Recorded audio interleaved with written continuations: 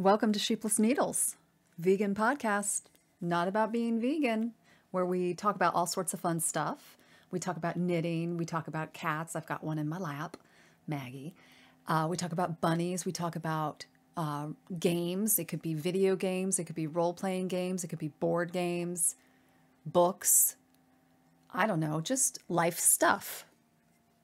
That's what we do here. So grab a chair or sit in it. I don't know, sit in a chair, pull it up, grab a project and hang out. This is going to be a little piecemeal because I'm taking a break from work right now. I'm going to film a little bit and then go back to work and kind of do that until we're done. Hi, Maggie. Are you trying to say hi to the people? So if you're new here, welcome. This is a train wreck of a podcast. I will inevitably forget what I'm talking about and repeat things or just completely go off on tangents that make no sense. So, if that helps you with your knitting, your crocheting, your crafting, this is the right place for you. Welcome. And if you're returning, thanks for coming back for this chaos of I don't even know what anymore. I have my coffee. It's very good. I'm very happy that I have my coffee this morning. The first thing I want to kind of touch on today, and I'm going to try to make this a pretty concise podcast, but we know I fail miserably at that every time I try to do it. But I want to talk about the importance of swatching for your project. And I know we hear that from everyone, especially with sweaters, right? Or a fitted garment. You got to swatch, you got to swatch.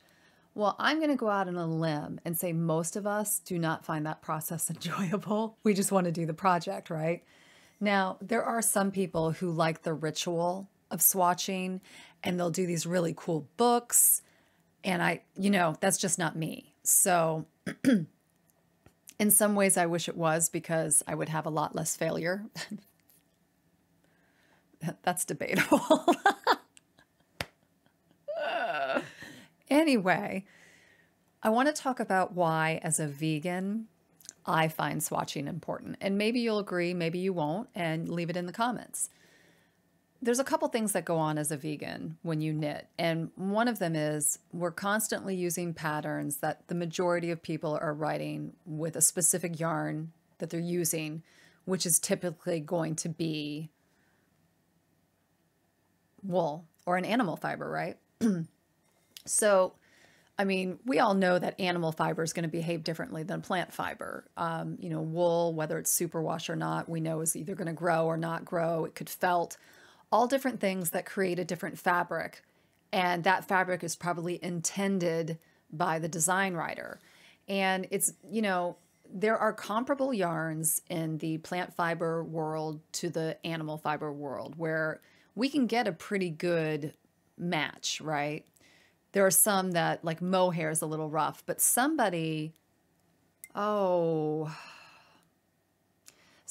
one of the groups I'm in had mentioned a yarn that they got from Hobby, or Hobie, I'm not sure how you say that, that kind of mimicked mohair. And I'm very curious about that. And I want to say it was called a light, but I might be wrong on that. So if you know what I'm talking about, please share it in the comments.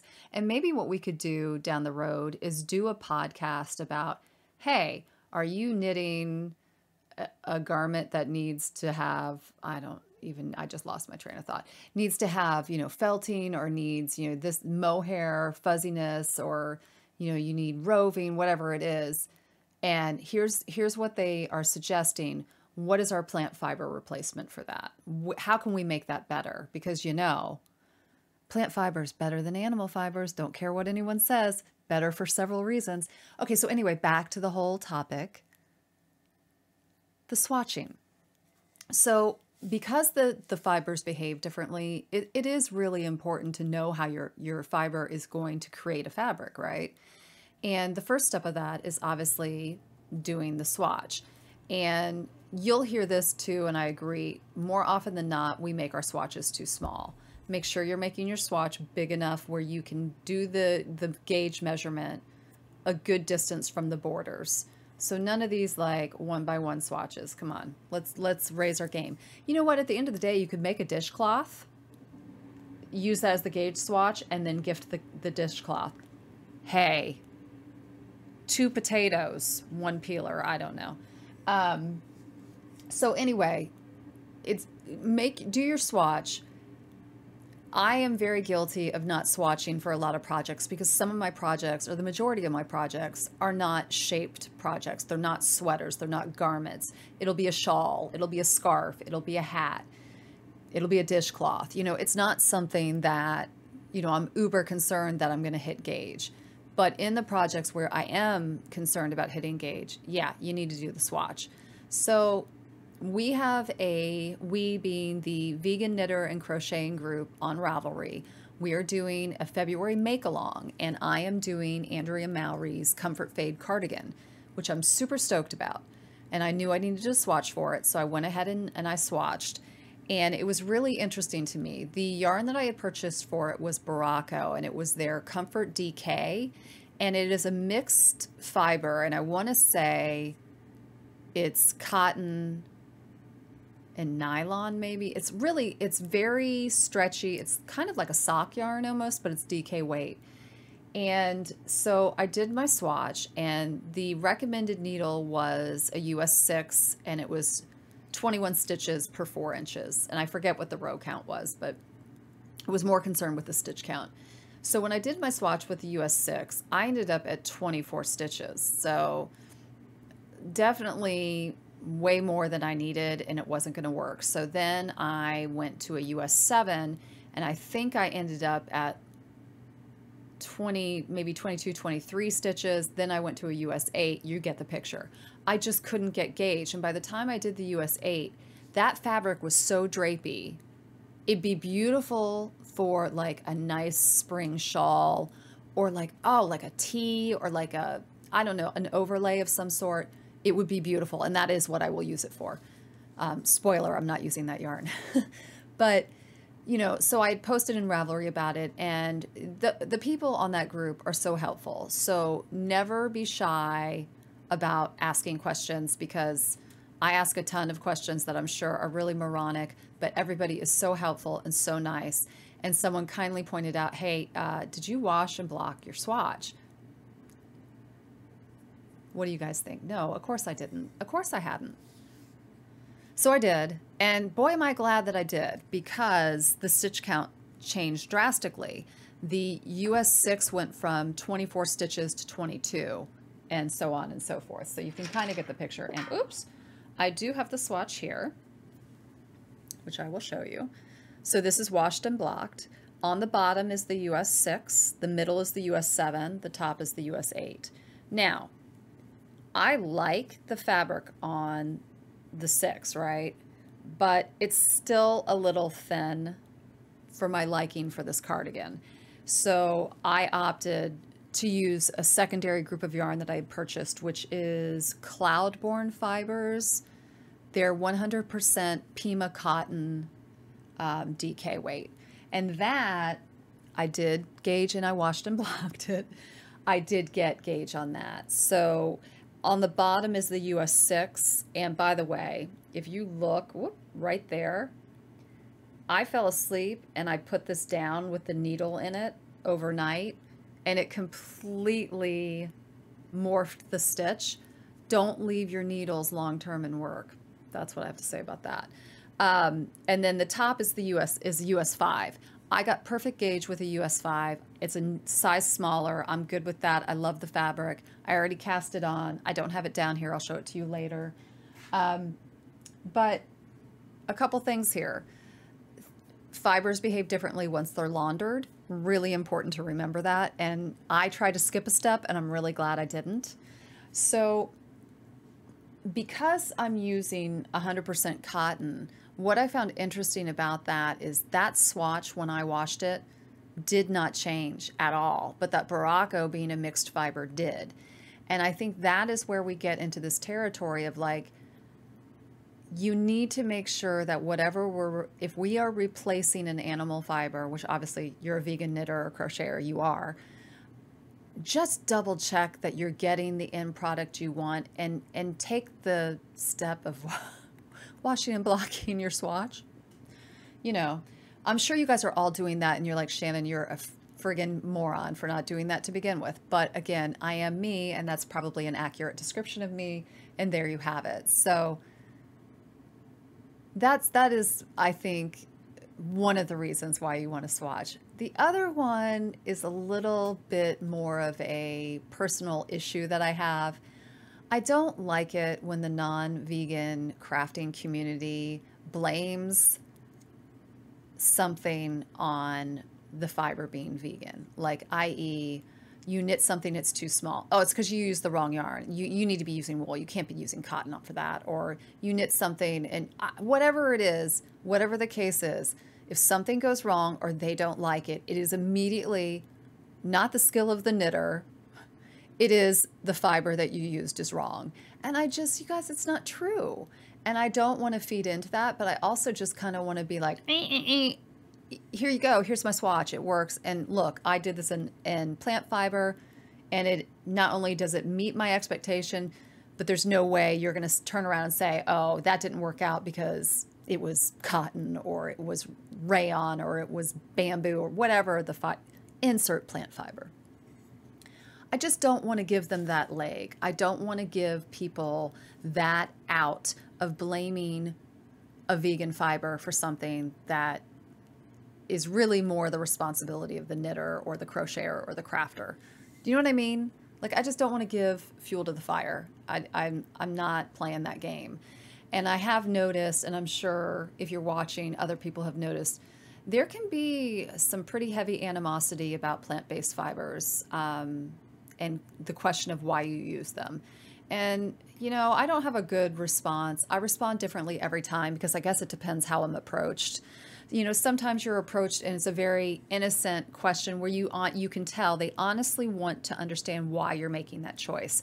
And that type of person who asks that type of question, I am more than happy to talk to them about it. But you all know when you get the person who's just asking to be an ass, right? To be argumentative, just to be a jerk. That's the kind of stuff I don't have time for. And I'm not, if I can head that off, I will. And I think we have all had those experiences, and not only with our crafting, but certainly with when you go out to eat with people. You know the people who really genuinely want to know why you made the choice you made versus the people who are just assholes. End of story. So do your swatches, do your swatches. I'm going to write a song about swatches. All right, so that's my break for the morning. I will be back later. Toodles.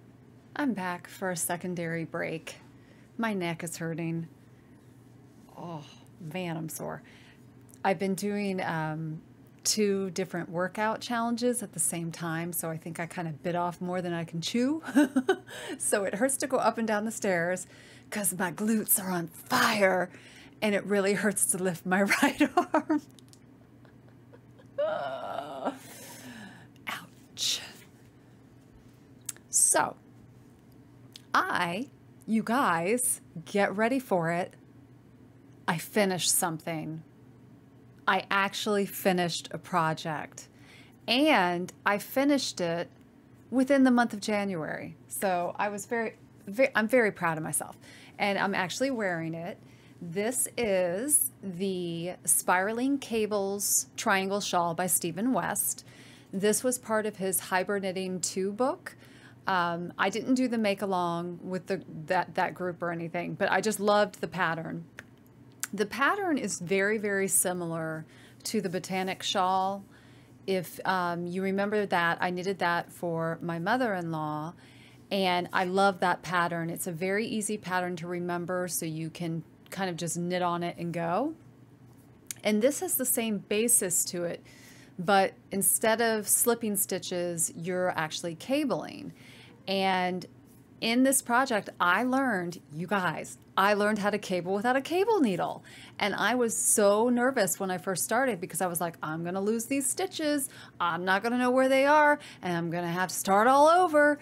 But guess what? You don't lose the stitches. It's super, super easy. So anyway, I learned how to cable without a cable needle. And I'm going to remove a cat from my lap and see if I can kind of actually show this to you. Hi. Hello. Do do do. Okay. Let me see if, let's see what I can do here. Oh, I'm really sore. Ow. Okay.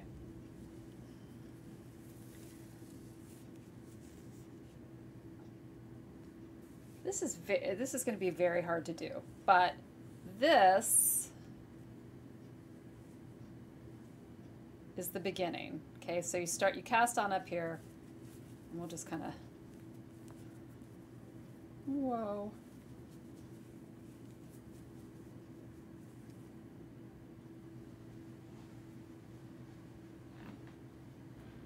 And then you end here, right? Now, it's got a really cool border that I had not done before.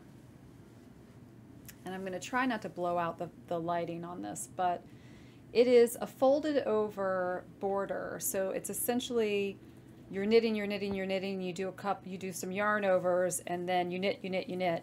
And then you fold it over and hem it on itself. So it makes this little, like, scallop, right? I don't know if you can see that. So the project,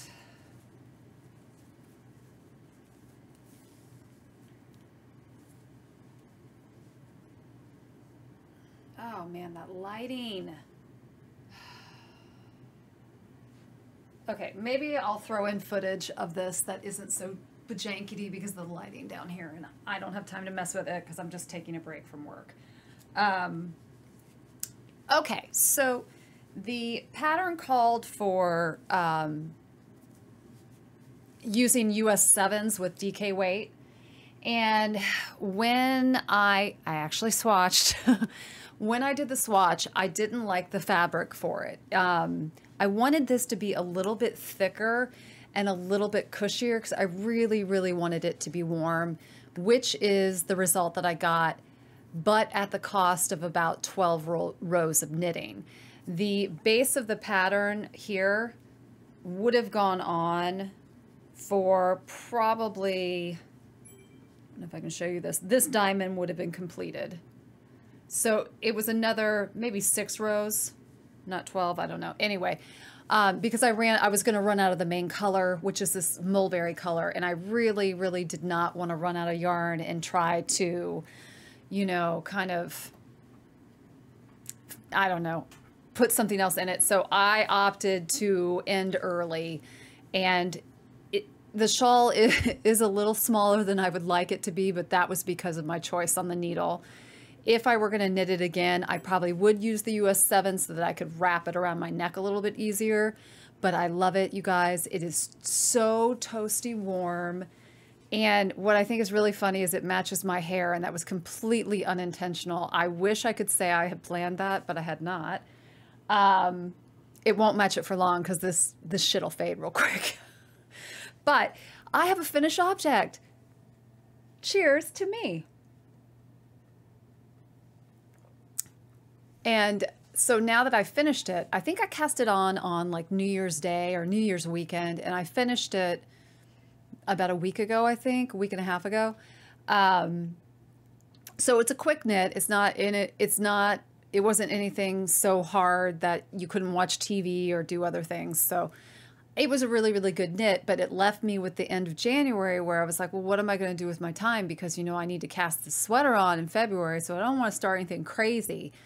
And I just had this sneaking suspicion that there was something I was supposed to be working on. And sure enough, you guys, there was. And some of you will know what this is immediately when I say it. Other of you, oh my gosh, other of you will understand once I show it to you. But the turkey tail attacked. And for those who know, you know, it's a Stephen West pattern. It was the Shawlography 2021 make along. So it was a knit along. I think that started in October. Yeah. And I'm still not done. Everybody else is probably way done, but not this girl here, not this slow knitter, not a happening. So, it was It is a pattern that I probably will not knit again, but it is a pattern that I learned a phenomenal amount of different techniques, some of which I still need to practice greatly. Others I'm feeling fairly confident about. It is called the turkey tail. Well, here, you know, I'll just show you. You'll know why it's called the turkey tail. You will know why this is called the turkey tail. Okay, get ready for it, because it's a tail. You guys, it's a turkey tail.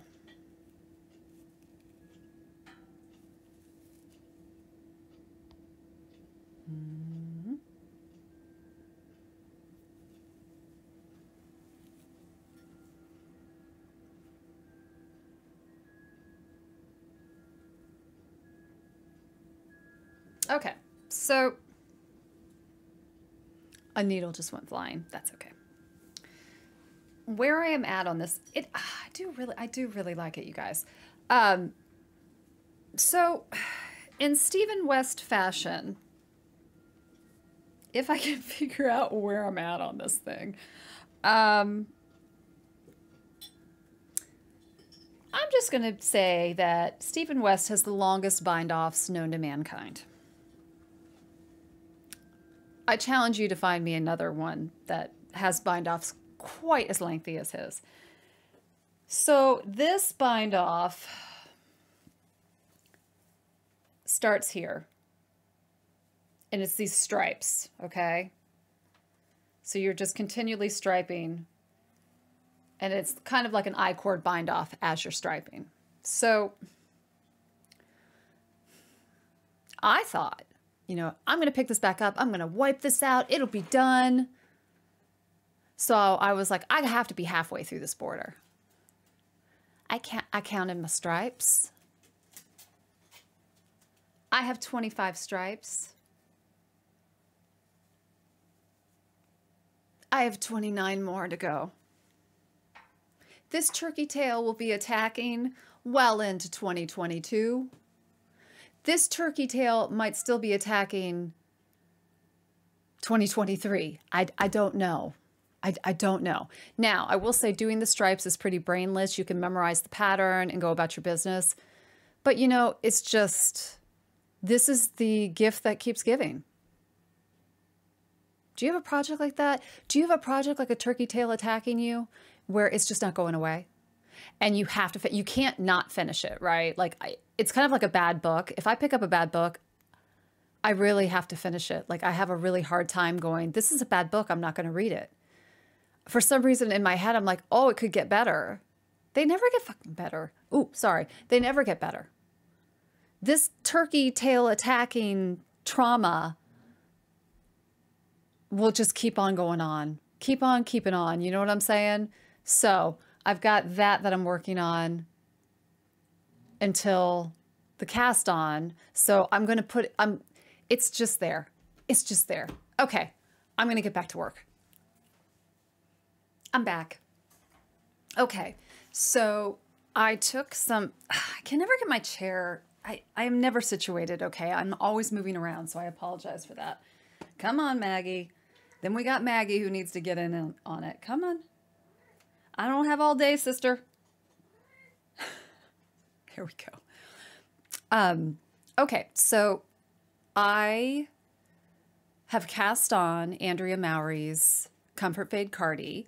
I will have Steve put a photo up here of the yarn that I am using for said project. As I said before, it is Cloudborn fibers, 100% cotton, Pima cotton, DK weight. I love it. I've just started it. I will let you know how it goes. But I feel like I also need something kind of simple to knit on when I want to break from the sweater, right? And in true, somebody's eating my lunch and it's not me. In true Sheepless Needles fashion, when I have a plethora of choices, I allow the universe, through its dice, decide my fate. So, can you read it? I have a list here of 6 different projects. 1 is my Let's Boogie Halloween sweater. 2 is a hat to be determined. I've got a couple different simple hats I'd like to knit, so if I roll a 2, we'll figure out what that'll be. Number 3 is my painting honeycomb sweater, which I really am just done with the yoke. I haven't even separated for sleeves, so there's like a ton of just like stockinette stitch, which would be perfect. 4 would be the painting honeycombs blanket. 5 would be a cowl of my choice, and there's a couple different ones. In fact, there's a cowl that matches, well, it doesn't matter. We'll just see what I roll. And then 6 would be Attack of the Turkey Tail. Okay, so dice set. Now, you're just gonna trust me because I can't hold the camera and roll and do all that kind of stuff. I'm talented. I'm not that talented. All right, we're gonna get the D6. No, we're not. We're gonna get the D6 out. The D6, look how pretty it is. This is my sea glass dice set that I got on the Kickstarter, and you guys, love it. All right, I'm gonna roll it on my mouse pad over here. And whatever I roll is what I will be knitting along with. I feel like I'm talking in front of a fan, like, you know, when your voice gets that weird thing. Anyway, whatever I roll is going to be what I knit alongside my Comfort Fade Cardi. And I rolled, I rolled a 5. And now I don't even remember what that was. I know it's not the turkey tail though. Universe. Yes. Oh, it's a cowl. Okay, so I will be doing a cowl pattern to be determined. Now, I do know in Ravelry, I think I saved like a gazillion cowls, so I'll just take a look through them. And I have plenty of stash for yarn, so no purchases will be necessary for said cowl. Okay. Now, although I have that stash, I seem to be creating stashes on a daily basis with my shopping habit. So I just want to quickly show you some things that came in the mail that I do have plans for that I'm not going to share yet. It's not that big of a deal, partially because I'm really not quite 100% sure and I don't have everything that I need yet. But okay, so let's do a little show and tell. Okay. Now, on my spiraling cables triangle shawl, I'm never going to get that name right. I used Terrapin Fiberworks yarn. I don't know if I mentioned that earlier or not, but that is it's a indie dyer. I'm not sure where she's based out of, but her shop, it was on Etsy is where I found it. So she is also doing a garden club dye series, and the first 2 for January came out, and I did purchase them in early January, and they just came, and here they are. So this is sage, this is garlic, and I don't know if you're going to be able to pick this like, oh, I guess you can. Dudes, it does look like garlic. It's crazy. Fingering weight, 100% cotton. I could not be happier. I don't know, like you can kind of see the variation when it's beautiful. Beautiful, beautiful, beautiful. So hats off to Terrapin Fiberworks because this is awesome. And what came with it, uber cute. Let's see if I can get it to focus. Come on, bub. Stitch markers. And they're garlic bulbs, you guys. Look at that. And then a sage leaf. Isn't that cute? Very, very cute. And she also sent seeds. Those of you who know me know I don't have a green thumb. So, you know, let's just fingers crossed that I don't kill that. So that was my Terrapin Fiberworks. Maggie, you're going to need to chill out because I can see that you want to get in my... There she goes. Okay, so then the next thing I got is a yarn club, the very first yarn club I've ever joined. I will leave links in the show notes for everything I'm talking about. It's Bzypeach or Busy Peach. I'm not sure which. I found this on through Instagram because someone was like, hey, shout out your favorite vegan yarn people. And this one came up and I had never heard of her. And here it is. So this is her yarn club. I joined it for the year. This colorway are the 2022, I guess, colors of the year. And this base is incredible, you guys. It's 52% cotton, 48% rayon. That is not a mix I have ever knit with. I'm super stoked about this. So this came in, I don't have it, oh shoot, I don't have it down with me. I was so excited. It came with a project book where you can put like projects in and like fill things in. Super cute little book came with it. Highly recommend. Very, very happy. We'll leave in show notes. Okay, and then this one's a doozy, so I'm gonna just try to do my best on this. Now, I don't really have patterns to show you, but I actually ordered yarn kits, which I've never done before. I ordered a kit for a particular shawl, and I ordered a kit for a particular tee. There was a tad bit of a mix-up when the order came where I got someone else's patterns and they got my patterns, but I got the right yarn. So I emailed the owner of the, of the company, and and I'm not kidding, within 15 minutes, I had the patterns. So on it, 100% customer service. I give it an A+. It is Yarns to Go is the company name, and then the designer is Petra Breakstone. Found her through Ravelry. And sorry, Maggie is completely distracting me here. Now I am going to try my best to hold all of these. I think I'm gonna have to do this in sections. So this is for the shawl. You guys, dudes, hi, hello. No, you can't have my soup. I know that's what you're trying to get to. I know you want to eat my soup, but you cannot have it. N-O spells no, kitty. Okay. Second grouping. So as you can tell, this will be a very Shannon-esque shawl. It's kind of like Joseph, Technicolor, Dreamcoat, Chicha, but it's a shawl. Okay, so that was the kit for the shawl. And once I start on this, I'll probably vlog about it a little bit more. I didn't really want to add this while I was doing the Comfort Fade Cardi because I feel like they might be a little more complicated than I want to deal with while doing that sweater.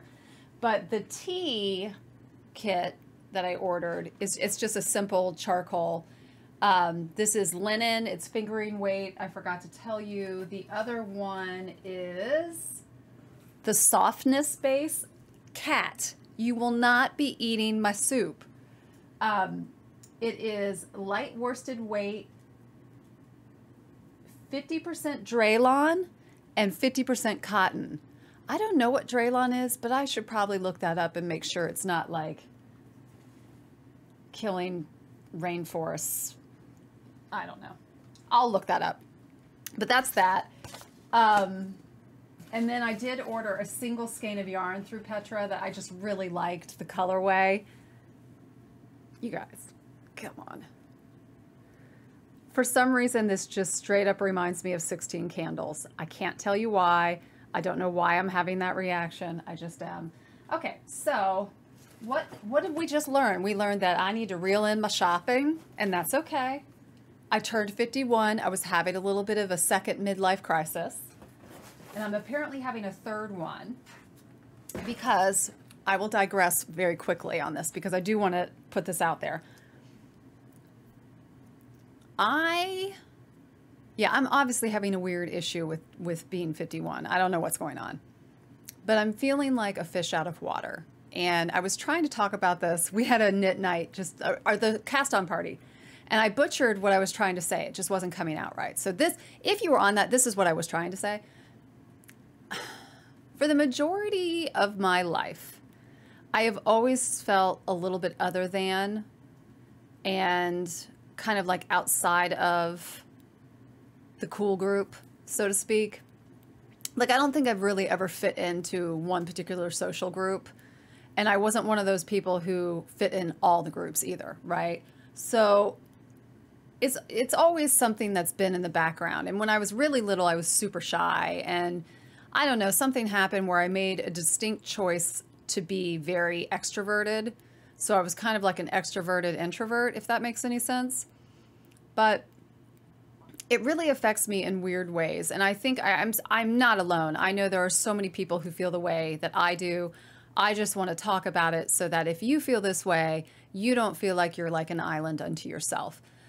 So basically, like when I was in high school, I started concentrating on writing, and I really thought I was going to be a writer. And I had a really great professor in New Hampshire who I wish I had known at the time who he was and the gravity of his talent, but that was lost on my youth, and that's okay. Can't do anything about it now. And he passed away, so really, really can't do anything about it now. But he had told me that he always felt like I was in the wrong time, like I was ahead of my time. But I don't think that's what he really meant, and that's not really the way I took it. I don't look at myself as a groundbreaking person who is ahead of the ball game. I just don't. I like what I like, and I think a lot of times I like underground things or subversive things that then become mainstreamed. So to someone who doesn't know me or is looking from the outside, I guess I could see the correlation of being ahead of time. But really, in reality, I'm in the wrong time. Like, I always feel like I might be in the right place, but I'm in totally the wrong time, or I'm at totally the wrong time in the right place. Like, you know what I mean? Like, I just can't seem to get the equation to work out. And it makes me feel like a fish out of water. I don't know how to not feel that way. And as I've gotten older, it does chip away a little bit at my self-confidence. And I never used to have that issue.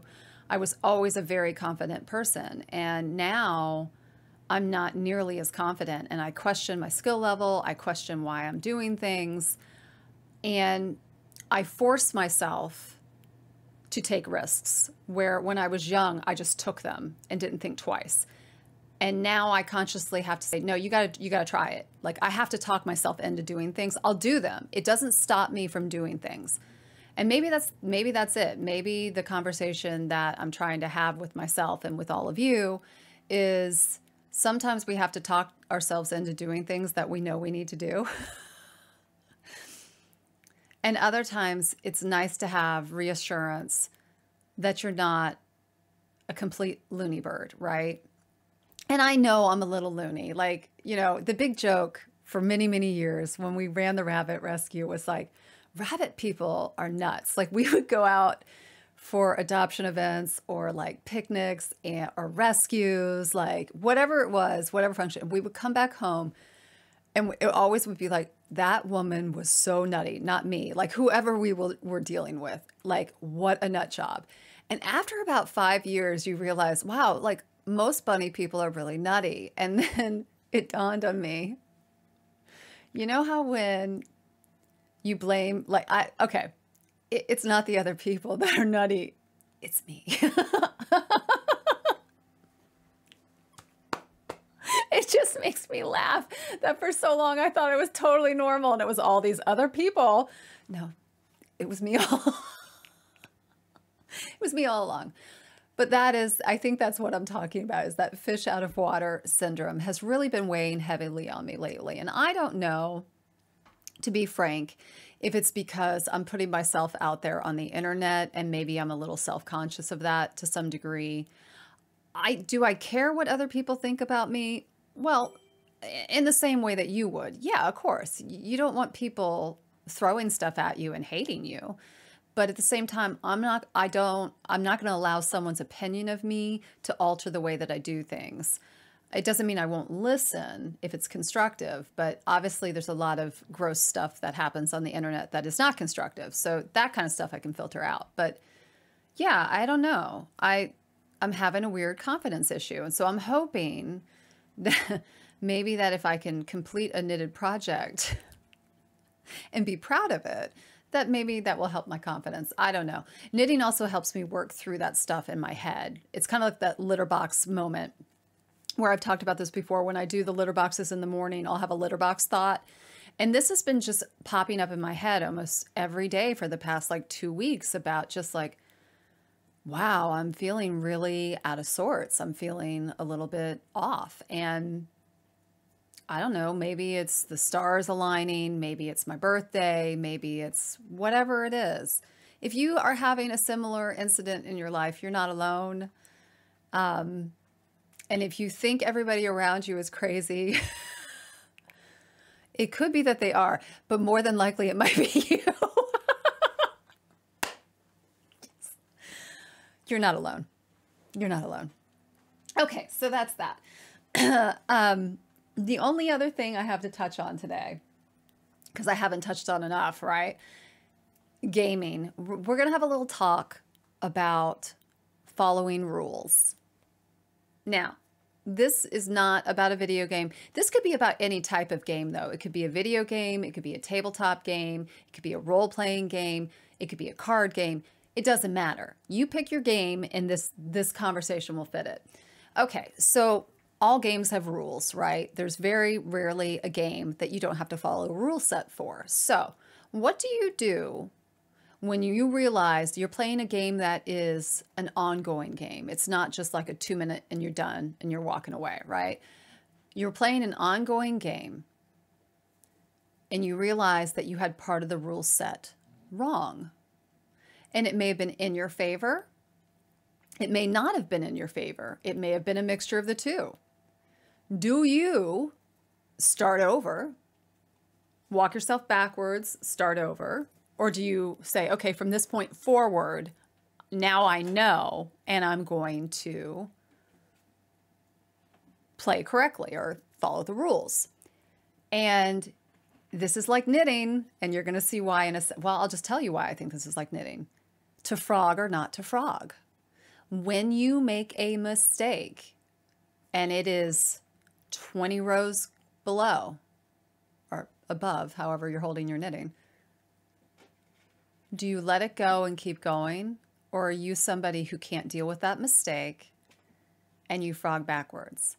And I did watch a video with Stephen West, shocking that I'm doing that.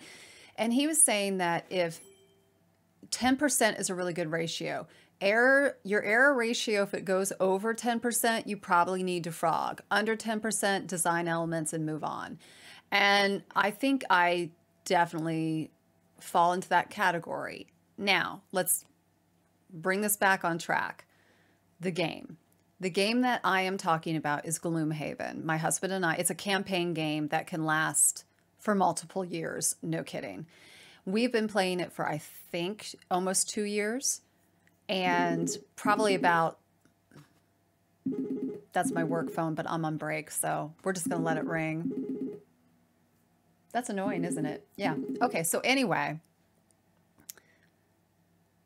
we found out probably about 30 days ago, give or take, that we had been incorrectly healing our characters that we're playing. Meaning that we were giving ourselves health points that we should not have been getting. So in many of the scenarios in this campaign that we had played through, one of us potentially could have died, which would have changed the trajectory of the campaign, right? At the same time, okay, Steve realizes this after being on Reddit. At the same time, I separately realize, oh my gosh, we were supposed to be like raising the prosperity level of Gloomhaven to give us lower, prices at merchants. And we were supposed to be enhancing our cards, which if you play Gloomhaven, you know exactly what I'm talking about. We were not doing that. At that point, what do? It's like Monopoly. It'd be like Monopoly if you, okay, let's put it this way. It's like Monopoly. You go past go, you don't collect your $200. And at the same time, you land on someone's hotel continually and never pay them. Like you're not really following the rules, and you probably would have lost a long time before you know what I mean, before you noticed that. So we made the decision to start over. And it just dawned on me that, you know, do I approach my knitting that way? Do I look at those errors and start over? And what I decided for me and my projects is if I look down and I see it, and now every time that's all I think about when I see it, then I'm probably going to have to fix it. But if I look down and go, oh, that's where I learned how to. And I have so many projects where I didn't know what I was doing and I finally got the hang of it, and you can see the transition in my work. I'm okay with that. I'm not selling my knit goods to people. These aren't gifts. These are things that are just mine at the house. If it's a gift, that's probably a different conversation. But when these are things for you, I like looking at the transition of seeing, okay, that's where I started to try to learn brioche. And look how good I got by the end. Well, good's probably giving me a little benefit of the doubt there, but you know what I'm saying. So I like to be able to see that. It doesn't really bother me. And quite frankly, if I were to wear something out of the house that had, you know, something like that transition in it or had mistakes in it, and someone was close enough to notice and they said something, they had better be a knitter, number one. But then that's a cool conversation to have, right? So yeah, I don't think, because I argued with Steve about starting Gloomhaven over, but we did it, and I'm glad we did because I'm playing a different character. That it doesn't matter. So it's like, do you start Monopoly over or not? I don't know. Leave it in the comments. Like, how do you feel about that? How do you feel about owning mistakes? Do you go backwards and make them perfect, or do you own them and move forward? And neither is wrong, guys. Like, I'm not placing judgment on either one. It may sound like I am, but I'm not. I think both are fine. But I think it's interesting, that mentality of like, I need to redo this correctly versus I've learned from it and I'm going to move forward. You end up at the same place, right? It's just a different method of getting there. Leave in the comments how you guys handle that. I really want to know, because it really did fascinate me. So anyway, we restarted Gloomhaven. We're only 2 scenarios in. That's my gaming news. And yeah, that's what I got for you. I know this podcast is probably dropping a couple days late because life was crazy. You guys don't care. I hope you just are having a good time. I hope you're cuddled up. I know that a lot of people are getting just blasted with snow. So cuddle your fur babies, you know. Okay, and can we take a moment to look at this? Lebo's took us. So cute. Okay, so that's it. Love yourself so you can love one another. Take care of yourself so you can take care of one another. Be gentle with me at my midlife crisis. And yeah, I'll see you in a couple weeks. Enjoy the footage of Sprite that will be coming up. It's short and sweet because I don't have a lot of photos of her, but she was just a fuzzy, fuzzy, fuzzy ball of love. I'll see you guys later. Hey guys, this is the story of Sprite. Sprite was cute as a button when she came into the shelter. She was a big fuzzball, but she had horrible poops and even worse teeth. We knew we needed to get her diet on track, so we brought her home. And that took, I'm going to tell you, the better part of a year to get her digestive system on track. But we also had to take her to the vet every 8 weeks, basically, to have her teeth filed and floated because she couldn't grind her own teeth. And one of her teeth was actually fractured. So PSA, take your bunny to the vet, have their teeth checked. Other PSA is always know where your rabbit is, because this little bunny liked to hide. Look how cute she is. That's her Marilyn Monroe on a heating vent. But anyway, she would hide, and I would come home and I would try to find her, and it would take forever, and she thought it was super funny. And one day I came home and I really couldn't find her, and I looked everywhere. She wasn't asleep in the living room. She wasn't just sitting looking cute like she normally did. I literally just couldn't find her. And finally, after about 15-20 minutes, I found her in a trash can, happy as a lark. And that's the story of Sprite. And I loved her.